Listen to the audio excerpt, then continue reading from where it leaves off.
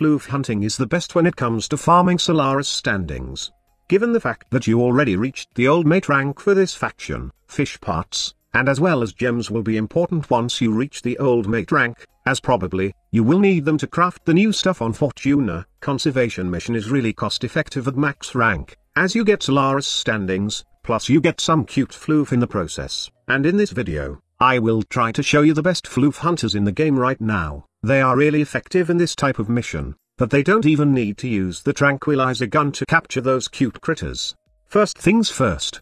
The things you need for this mission. First is you need the tranq rifle, and then those echo lures, needed for calling those critters. Just a quick tip, these stuffs are rewarded to you once you rank up your Solaris standings. After you get these stuff, equip your tranq rifle on your gear wheel. Outside Orb Vallis, select your tranq rifle. From here, the location of the animals will be shown depending on what echo lure you select. Head to that location and once there, find the poop. Yes, the first stage is poop hunting. Once you find the poop, track the animal, to locate its call point. Once you're in the call point, use the necessary echo lures, point the blue dot at the center, and then start calling the animal. Once a white marker appear, try to hover the blue dot to wherein the marker is going. You will then be notified by Biz that the animal is approaching the call point. Once you located the animal, use your tranq rifle to put it to sleep, or don't use it, use Ivara's sleep arrow instead to make your life easier. Yes, one of the best floof hunter in the game is Ivara, because she's a freaking hunter. Wait, why isn't it working?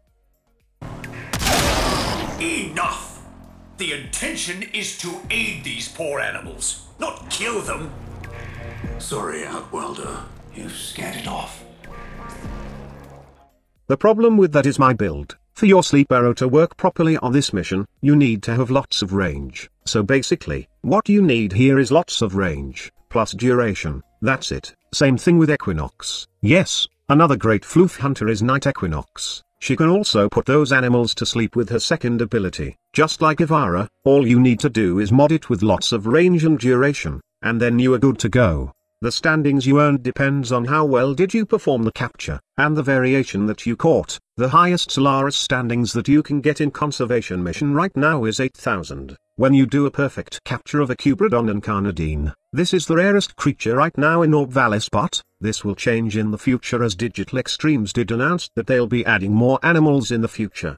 The next conservation animals are Horosk, a quadruped mole-like creature that lives exclusively in caves. Second is the Stover, a feral animal similar to Cubradons, but instead of fleeing they will relentlessly attack the player. And lastly the Sorgor, a bird-like predator. We don't know if they'll be hard to capture, but hell, my Equinox and Ivara are waiting for these creatures to turn them into floofs. So that's it. That's how you can easily catch all the conservation creatures in Orb Vallis. I hope that you find this video informative. Please leave a like if you enjoy this video and subscribe for more Warframe content. Also, come stop by on our Discord server for giveaways, or just generally talk everything game related. And of course, you can follow me on Twitter if you want. Links are on the video description below. Thanks for watching. Now go turn those critters into floofs or just piss off Biz. Squad leader signing off.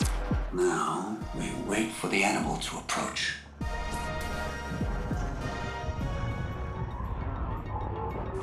A sunny pubber. Slightly. Enough! Do you perhaps think yourself on safari? We are here to capture and preserve. And track and trank. Trank! Do you understand? Sorry, Outworlder. You've scared it off.